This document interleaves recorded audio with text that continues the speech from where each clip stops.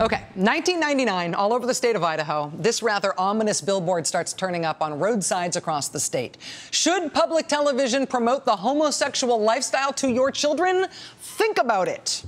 Never put up a billboard with a message that provocative that ends in a question mark that also has a lot of blank white space on it.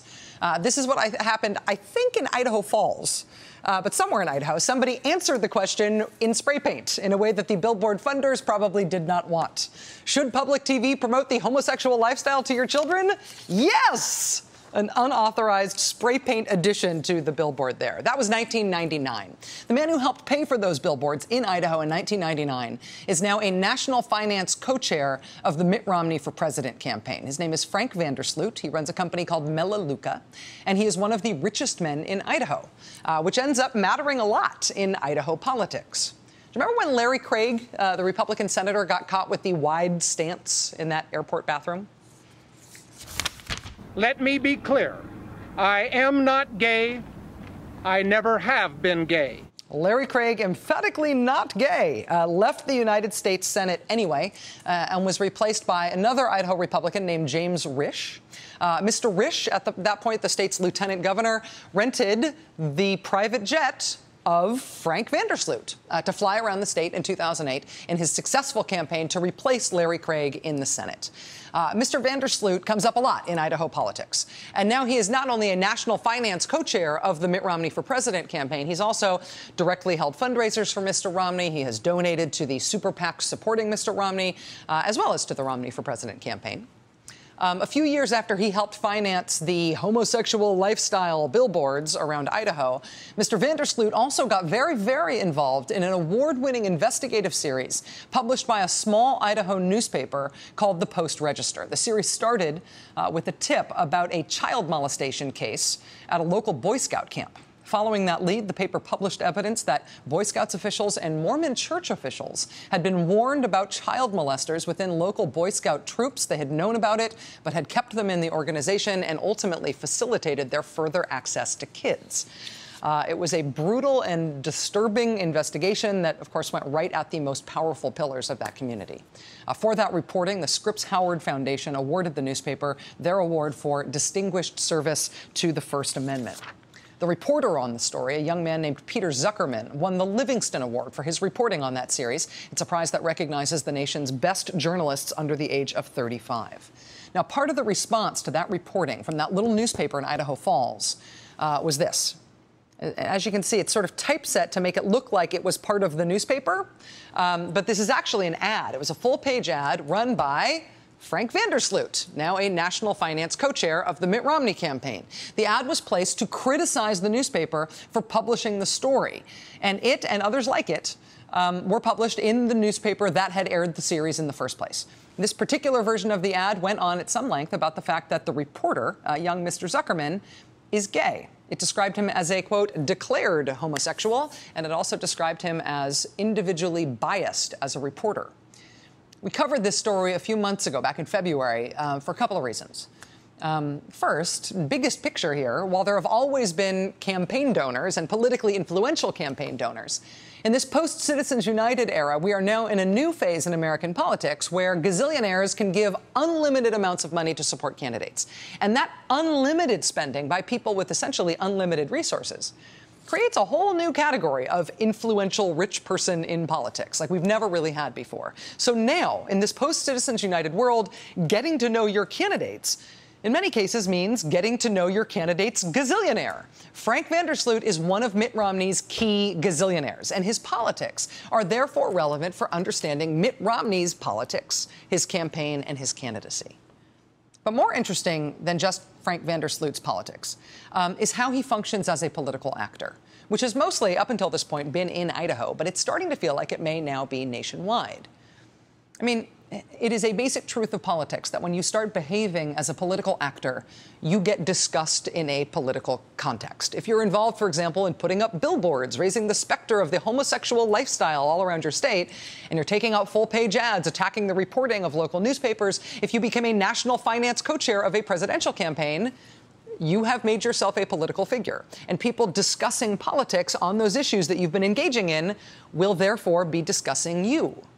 That basic dyad of public figures getting public scrutiny is something that Frank Vandersloot deals with differently than most other people who have chosen to become political public figures. It's not just that young reporter at that local newspaper in Idaho.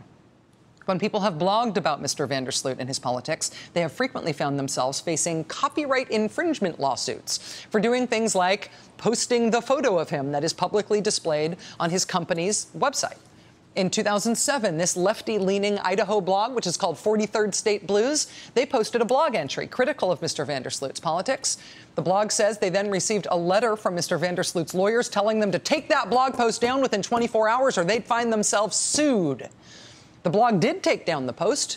They did not want to be sued, but when they posted a copy of the lawyer's letter in order to explain to their readers why they had taken down a blog post that had previously been there, Mr. Vandersloot then sued them. They sued them for copyright infringement, for posting the letter. And so when we reported on Mr. Vandersloot in February, when we reported on Mr. Vandersloot and his politics and his role in the Romney campaign and his history of doing this kind of thing, surprise, we got contacted by Mr. Vandersloot and his lawyers. First, they requested that we take down the web version of the segment that we did about Mr. Vandersloot. They asked that we remove it from the internet. No. They also tried to insist that their written communications to NBC News about this matter were confidential and not for publication. Of course, we didn't enter into any sort of confidentiality agreement with them. You're writing a letter to a news organization. With all due respect, we can do anything we want with that. That's the whole free part of the free press. Ultimately, the specific thing they wanted to criticize about our coverage is that they say when they published that full-page ad about that young reporter at that Idaho newspaper and went on at length about that young reporter being gay while they were attacking him for being biased, they say that was not outing him, as we described it in our broadcast, because of the fact that that reporter is gay had previously been discussed on an Idaho radio station and in a blog post that he had previously written. Now, that is true. It should also be noted that for most people who read this local newspaper but did not listen to that one Idaho radio show, Frank Vandersloot, in all likelihood, was the person breaking the news about this young man's sexual orientation by printing it in that paper in that ad. But in this back and forth between Mitt Romney's national finance co-chair and his lawyers, we do actually have some news to break, which is that he is actually apologizing.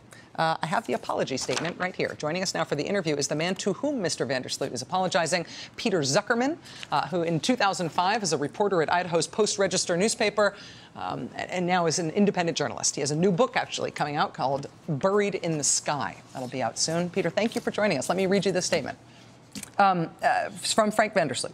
I am a strong supporter of the argument that gay and lesbian people should... This is the wrong statement. This is the wrong statement. Oh, we've got it here. Here we go. Handed the wrong thing. Quote, we believe that Peter Zuckerman is a good man who did a poor job reporting the facts on an important story in 2005. The entire community was buzzing about Mr. Zuckerman's sexual orientation after a local radio talk show had talked about it for days. We came to Mr. Zuckerman's defense and chastised the talk show for bringing his sexual orientation into the debate. I apologize for any personal pain that he suffered because of our involvement. That was not our intent. Obviously, that statement ends with an apology, but there is a lot in that. Let me just ask your reaction to that statement first. Wow.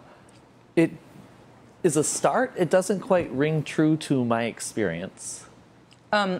What was the impact in your life when Frank Vandersloot ran these full-page ads in your newspaper in Idaho talking about the fact that you were gay and attacking your reporting? There was a tremendous impact on me, both personally and professionally.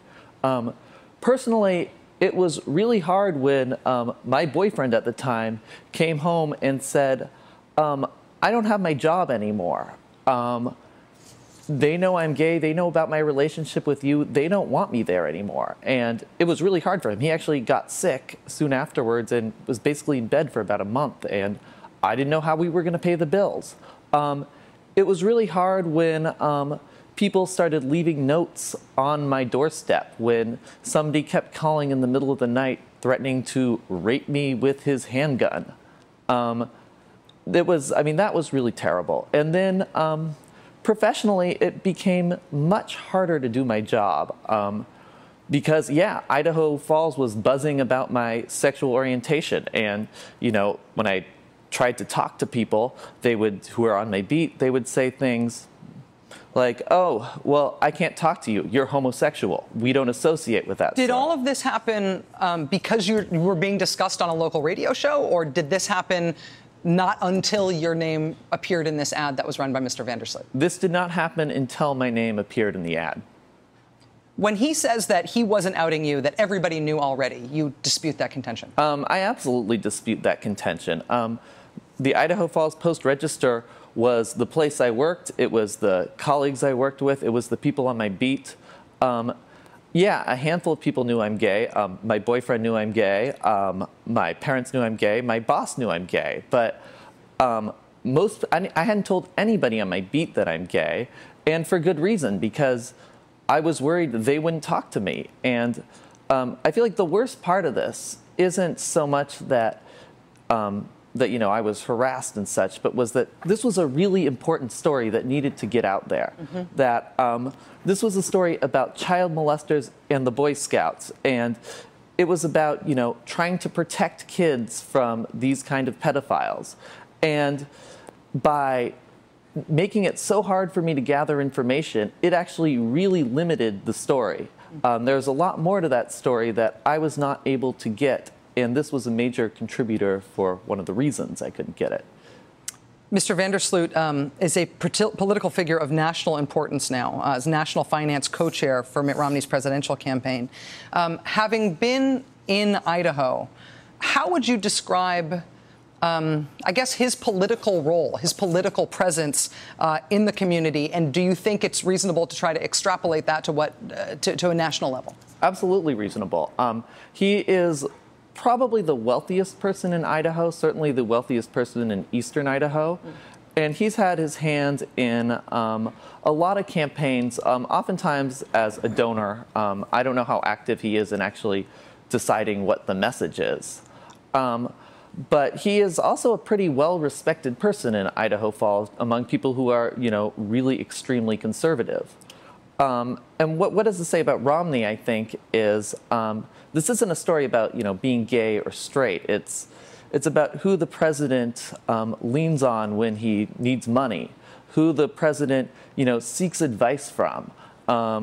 You know, it's about who does the president hire, because who you hire is one of the most important things the president does. And we need to know who he's hiring as his national finance co-chair. In the reporting that you did in Idaho, in any other reporting that you have done, have you ever dealt with somebody who was as interventionist in terms of trying to control the coverage that a publication that you were involved in was actually standing behind? Not quite like this. I mean, I've never had somebody run paid ads in the newspaper I'm working at trying to discredit me as a person. Yeah. Peter Zuckerman, former Post-Register reporter, was an award-winning reporter for that series that attracted so much attention.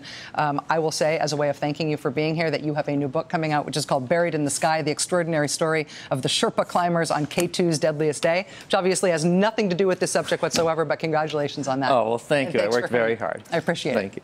All right. I should note that we invited Frank Vandersloot to join us a number of times. He declined our requests. He did, however, speak with members of my staff today off the record, but he would not agree to speak on the record or to come on the air. In addition to the statement that he provided to us in regards to Mr. Zuckerman, Mr. Vandersloot also provided us one other statement regarding his involvement in those homosexual lifestyle billboards, those billboards that were put up in Idaho that he helped to finance. You can find both of those statements from Mitt Romney's national finance co-chair, Frank Vandersloot, posted at our blog, which is matoblog.com. And Mr. Vandersloot, if you are watching, you are still very, very welcome to come on the show.